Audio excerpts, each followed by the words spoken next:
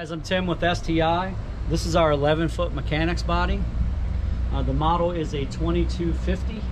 22 stands for the compartment depth, so each one of these compartments is 22 inches deep. 50 stands for the compartment height.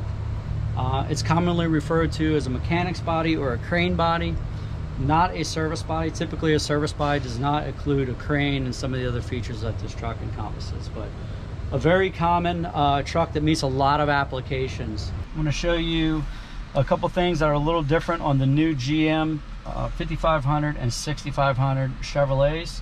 In the chassis, your PTO controls, your idle speed, how you engage and disengage the PTO, it's all baked into the truck. There's no aftermarket sensors or boxes that are installed in the upfit.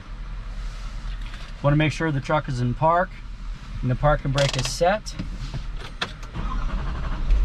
Start the vehicle. This is an STI controller. It may be on the left side of the steering column, it may be on the right side of the steering column, but it's going to be in this general area. If you're working off a competitive product, it might be in a different location. Either way, you're not going to engage and disengage the PTO here. You have these 7 upfitter switches in the dash.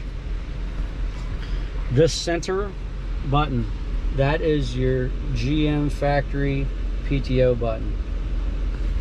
You want to push and hold that for a couple of seconds. You'll hear the horn beep a couple of times. The engine will idle up.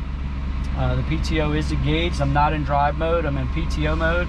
You also get that same light, that same icon on the dashboard showing that it's engaged. To disengage, reverse. A couple things that might give you a problem. If you jump in the truck, you get to the job site, you put it in park. If you don't step on your parking brake, you forget, and you try to engage the PTO, you're going to get a warning. Tells you to set the PTO, set the park brake. That's a nice interlock. If I was driving in cruise control and my cruise is still on, it also will not engage the PTO. Again, the truck thinks it's in drive mode. It's going to say disengage cruise. So make sure your cruise is off.